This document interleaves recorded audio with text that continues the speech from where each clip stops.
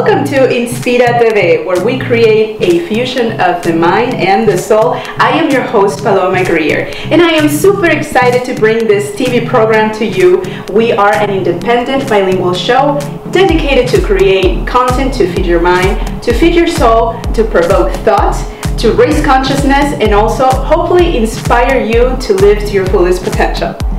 And today I'm going to take you on an amazing journey to explore the minds and the souls of incredible artists that live in the Chicagoland area. What are they saying with their art? What are they expressing through their soul? Painting, poetry, and whatnot. Let's see what we found in the streets of Chicago. Let's take a look. What we do here is go back.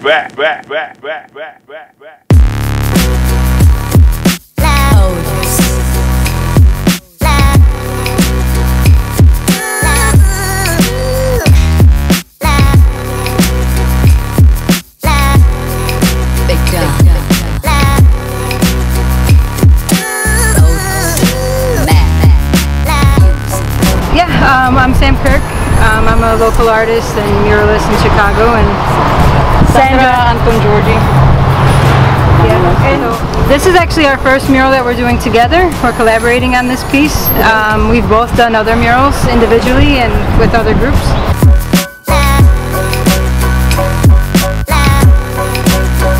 And Sandra's actually one of those artists that were participating, but years ago. Not to date.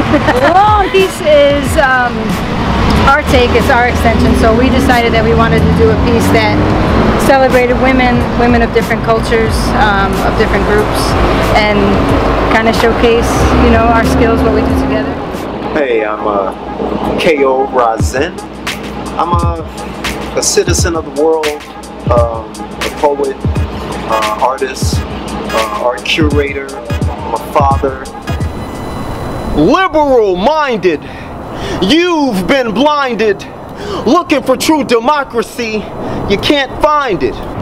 We're stuck in this bureaucratically binded. The system is broke, and that's the way they designed it. You're feeling a little strange. This ain't the change that you hope for. Starting to wonder if it matters who you vote for. Capitalism can't exist without a class war. So give me a job or give me the money out the cash drawer. You think your efforts make a difference when politics are corrupted by corporate interests?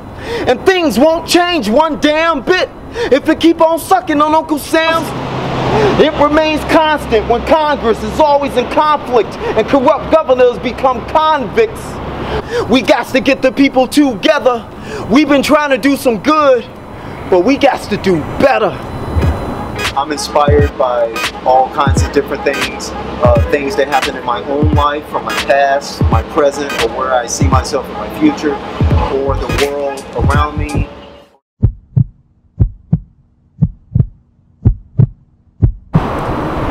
Ever war.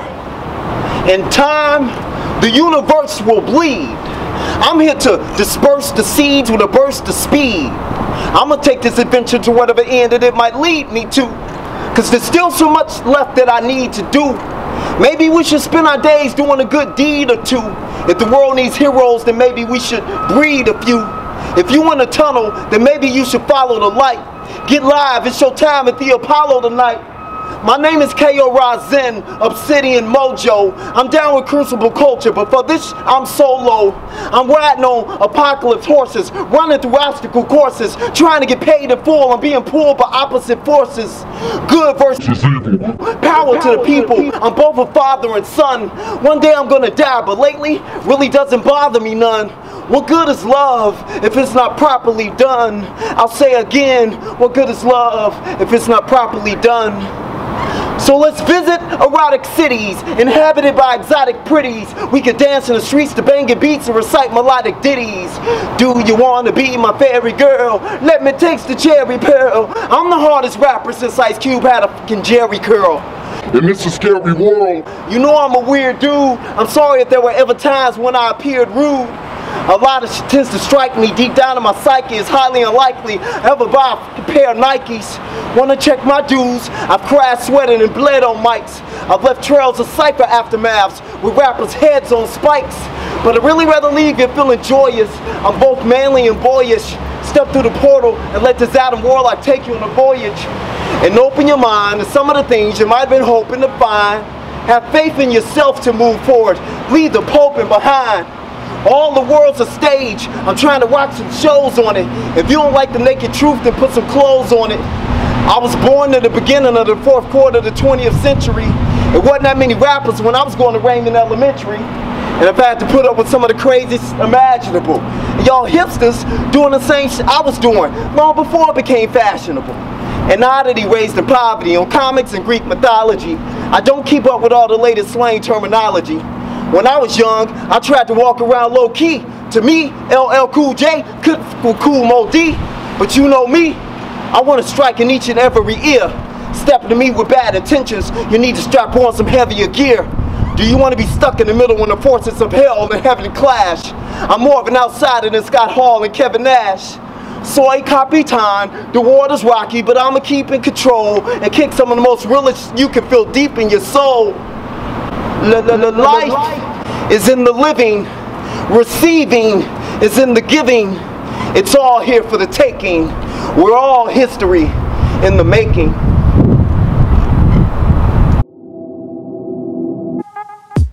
I've just now gotten to the point where I feel somewhat comfortable acknowledging myself as an activist. Most recently, I went to El Salvador with the Pilgrim Lutheran Church and School on a mission trip where I was helping install solar panels to people who live in the jungle who have no energy.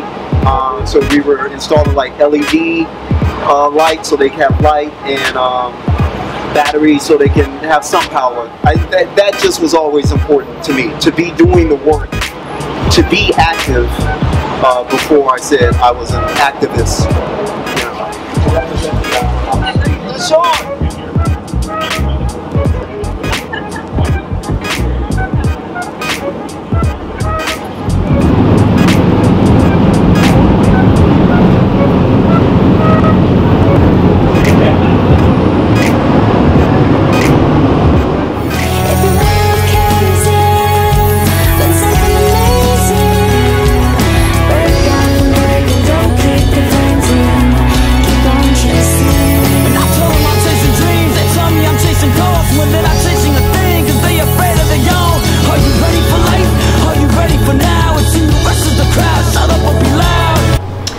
Leo, thank you so very much for being with us. Welcome to InspiraTeVe. I'm glad to be here. Thanks for having me. Oh, it is such a pleasure. I could not wait to have you on the show. I couldn't wait to be on the show. I've been following your work, and I gotta say, I hear a lot of heart and a lot of emotion and a lot of power in your lyrics. Are you happy where you are? Can I talk to your heart to touch the hardest parts?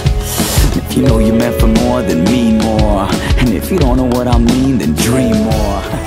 So tell me a little bit about that, and I'll definitely ask you about World of Fire, because I think that's where I felt the most. Right. So tell me about those lyrics. What were you going through when you wrote this? A lot of music in general, specifically rap in my case, gets criticized for not having a lot of depth in its lyrics. A lot of people are like, well, it's, you know, rappers aren't saying much, or most rappers aren't saying much these days. Nowadays, so anyways, right? Alright, so I wanted to try and challenge that and change it and, you know, keep it clean, keep it positive, you know what I mean? And you are from Peru, right? Yeah, I am. I was born here, but yeah, my parents are Peruvian, yeah. So I saw you shot that video in Peru. It was beautiful. Oh, thank you. Yeah. So where does that creativity come from? Is it, you know, a collective effort, or are you just naturally creative? Where does that come from? The director that shot the World on Fire music video, his name is George Solis of Soul Films. He came up with the idea where we were trying to innovate. I had never done a music video. And so I asked him, I was like, hey, you know. That's excellent. That was way too good. Yeah, so I was like, what do you think we should do? What do you suggest? Like, I want to make my first music video different. And he was like, you know what, where are you from? And I was like, my parents are from Peru. He's like, we should shoot it there. So he came with me and we shot the video documentary style, and we went to different locations, what Peru's known for. We kind of wanted to show the beauty of the country. And then it went well with the lyrics. It just went perfectly. He's like, you know, that's where I'm from. First music video. The lyrics are kind of like uplifting. You're in the country your parents are from. So it kind of all came together.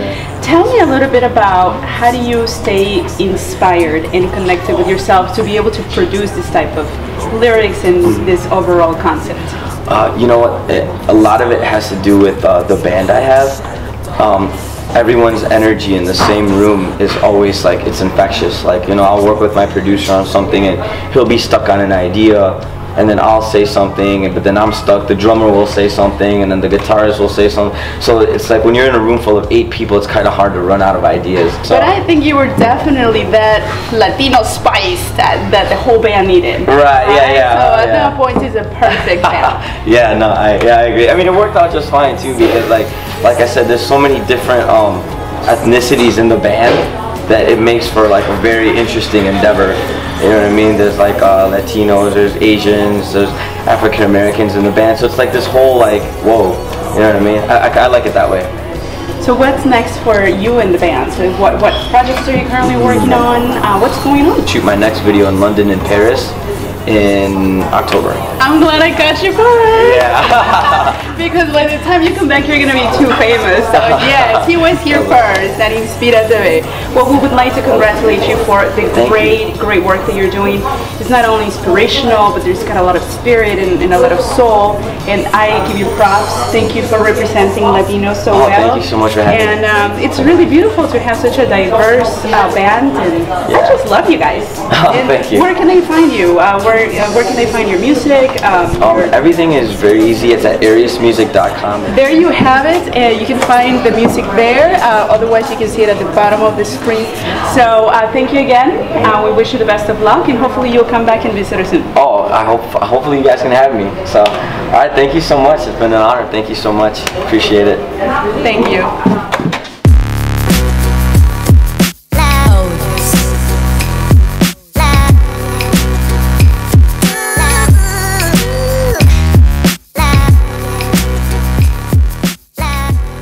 Pretty amazing minds, right? I told you it was going to be an amazing journey.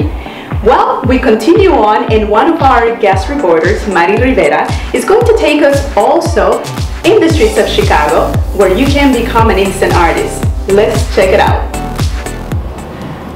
Well, we are still in Pilsen, and guess what I just found? I found this really cool place called the Surreal Rabbit, where you come in and they actually make you into artists, da-da-da-da! And I am here with the owners and actually the artists too of the Surreal Rabbit. It's Alejandra and Kira. Thank you so much for having us here. Anyone can come in and sign up for a class on our website, which is surrealrabbit.com, and we offer step-by-step classes.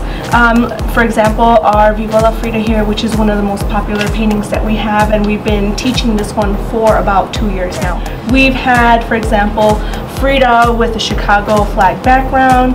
We've had Frida that looks like a punk rocker. We've had Frida that looks like straight up Chola Frida with the big hoop earrings, the black liner, big old Diego tattooed on her. So you can always customize your piece, and it's an original because you painted it. And let me tell you, everybody, that the most important line is BYOB. So don't forget to bring your beer, your wine, whatever it is that you guys drink, and come and have some fun.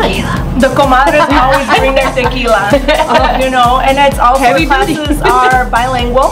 So if you register, and a lot of the neighborhood, you know, speaks primarily Spanish, they'll come in and they'll bring their moms, they'll bring their tias, they'll bring their abuelitas that don't speak any English. We can actually break down the image and translate for them in Spanish, so they can be part of the fun, because, you know, first and foremost, we're here as part of the community, and we want to cater to the community, so we're giving back.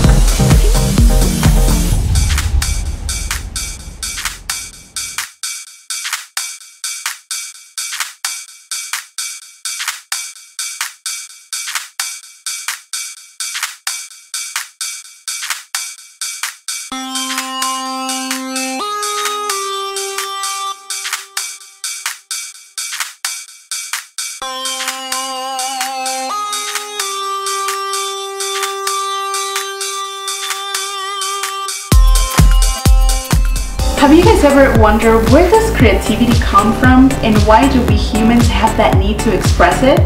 Well, Dr. Marina Kostina, our expert in energy and connections, will explain in a very creative way what creativity is all about next. Hello and welcome to my segment Wired at Heart. And today we're going to talk about how creativity relates to your soul and to your spirit. Einstein said, "When I examine myself and my methods of thought, I come close to the conclusion that the gift of imagination has meant more to me than any talent for absorbing absolute knowledge." Imagination is incredibly connected to creativity. It taps into the realm of the unknown and envisions things that are not yet a part of the material world. Creativity allows a person to bring these forms into one's life. Interestingly, animals also have creativity. Yep, Marushka can draw a kitty picture. But seriously, research shows that creativity is not a natural talent and can be developed. And it also shows that creativity is an important ingredient for animal survival. For me, creativity requires getting out of your own way, shutting down your mind, and allowing intuition and imagination lead the way. Neuroscientific studies on what is going on in the brain during jazz improvisation artists and rappers used MRI scans of their brains, which showed that during their creative process, the areas of the brain responsible for self-monitoring, conscious control, and self-criticism were suppressed. Other studies show that when people were involved in creative process, they produce alpha waves that are usually associated with relaxation and sleep. Interestingly, one of the most creative artists of all times, Salvador Dali, used dreams as his source of inspiration. But not just dreams. He actually used several techniques for dream control to enhance his artistic method. One of such techniques was slumber with a key. This is a very brief nap, less than a quarter of a second long, that activates the stage between being awake and asleep, where sensations and perceptions of the day show up as hypnagogic images, so predominant in Dali's paintings. On the energetic level, our creativity lies in our fifth energetic center, fifth chakra. Those who have the center open have the universal energy flowing freely and tap into the subconscious mind to bring something from nowhere to now, here. Compare this picture of the blocked fifth chakra with an open fifth chakra. The right image is the image of a singer. And I want to conclude with the words of Buckminster Fuller, who said, "Everyone is born a genius. It's the process of living that geniuses them." So let's breathe life into our geniuses. Get out of your own way, get out of your head, and let the intuition guide your path. All right, well, coming up next, we have the Bansky of Pilsen. His name is Jasso, and we're gonna get to meet his art, which is all over the streets of Chicago, and it's got us talking. Let's meet up next on Expressions of the Soul. Expressions of the Soul is brought to you by El Basement. Happens on the daily. Was not a fan of daily, and their corruption is a product of consumption. Machine politics, hood joblessness. It's obvious we street art has transformed a little bit in a sense where it's become something where you have a lot of local artists and a lot of graffiti artists that have been working in the area or surrounding areas. But now we have a wave of artists coming from different areas, out of town, throughout the country. Some coming in from even outside of the country. So there's a large, diverse image and change in styles happening, which is always going to happen with graffiti or with street art. Tactics and we're the ones they target. Every king wears a crown. And every kingdom comes down. I heard the voice of Jesus say, and when it's sink or swim, we all drown. Bible scriptures encrypted in arms, bearing the palms with shooters aiming the rulers to give fame, money, and mute a silence to critic. Violence in it, the firing at the tyrants. Right now, we get lots of good examples of graffiti writing, things with aerosol. and you get to see names and you get to see words or phrases. And that used to be a little less common with some of the pre-existing murals, where you would see phrases or slogans almost, but it wouldn't be so specific to a crew or one single person. It would be mostly about a movement happening. So the movement still exists, and now it's just changing because there's different artists involved. There's different ways that people perceive the street art. So in particular, maybe one artist that I think has really stood out and has kind of tried to find a way to merge both things, and he's still growing. Hasso has been really working with including a lot of imagery that's specific to popular culture, but in the same time still incorporates a lot of Mexican imagery.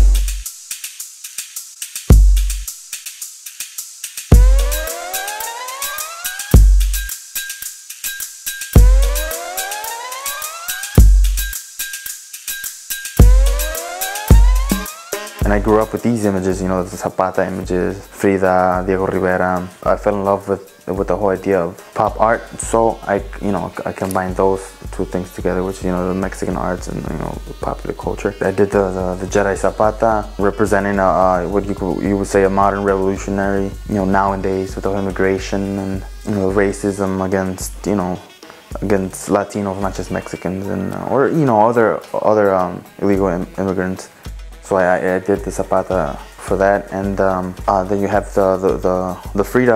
I wanted to do something, use her image to represent, you know, something beautiful and still something young, and that's why I added the Hello Kitty, and I kept using the image of Frida to kind of, you know, make people from a Latino background feel comfortable, you know, with these images and feel proud about themselves. Some of the kids nowadays don't know, you know, the history or the history of Mexico's arts and their famous artists, and they can't relate to these images. So when they see them, you know, with these popular culture images, kind of investigate and see, you know, ask around, and then they find out what it is, and it becomes more meaningful to them, you know.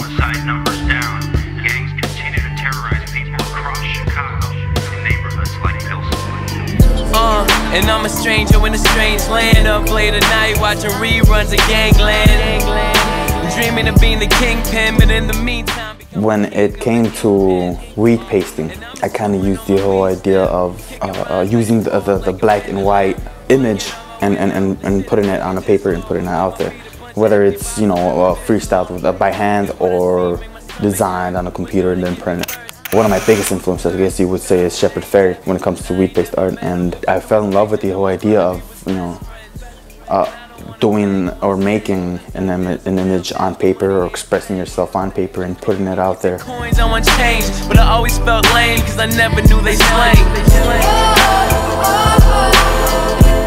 He was putting a lot of things together himself. He was trying to see what worked and what didn't, but he wasn't thinking about this is going to be the larger benefit later on. I think he definitely was a very impulsive artist, and that came from his graffiti background, where he was used to going somewhere overnight, painting, putting something on a wall, and then you know, by the next morning, next day, people would get to see it. So he approached his wheat paste, I think, in the same way, where he would just go out, put them up, and think about it later. So, but that was a very, I think that was very a strength for his work, because that a lot of people got to see just how fast he worked. I never really been visual with my art, so I always really respect and appreciate people that are. And yeah, so there's definitely a connection from the graffiti culture to what Hasso does and the hip hop and everything. There's definitely in the same realm. From Clarence Darrow to Blago, the city of Chicago. From Richard J to Richard M, which of them? This shit for M, neither one see the sun. That's how I shine when I rhyme, and I'ma be the one. I stand with Tony. My art became political once I started noticing things around my friends, what they were going through. When it comes to immigration issues and gang violence issues. There was this one memory I have that I'll never forget. In school, I believe it was science or biology, and we got this news about one of my friends that he had gotten shot, you know, coming to school, and shot and killed. And we were barely, you know, 6th graders, and hearing one of our friends dying, you know, getting shot, it's kind of, you know, it's kind of heavy. I guess we as a community in that school, all the students that went to that school, we kind of got away from all the violence and you know, the gunshots and the bad memories through art. And the teachers, they knew that, you know, it was a positive feeling for that school and that community. Recently it happened again with another friend, and it's this shit over again, you know, it's gang violence, you know, and it's just, people don't learn. I don't understand what the infatuation with killing someone for, you know, a territory 2 blocks that you feel the need to defend by killing, you know, people that look like gangbangers, or, you know, it's just dumb that it just makes no sense to me. Drugs and stuff like that. So I kind of like, I refuge myself in art, you know. I want the top spot. I went the top spot. What do you guys think? Pretty cool, right? I am so happy that we have a part 2 next episode, so don't forget to tune in Sundays at 1 p.m. right here on channel 25. Well guys, let me leave you with this. I think we're all artists. We all have that artist inside of us. By nature, we need to express ourselves, and I know that we get so caught up with the everyday life, with work, with the bills, with drama. But remember, you have to nurture your soul too. So whatever it is that you do, whether if it is poetry, whether if it is writing, dancing, feed your soul and make sure you express yourself through your creativity. Thank you so much for being with us today. It was a pleasure having you. I look forward to having you on next episode. Remember, feed your mind, feed your soul, and stay inspired. Until next time.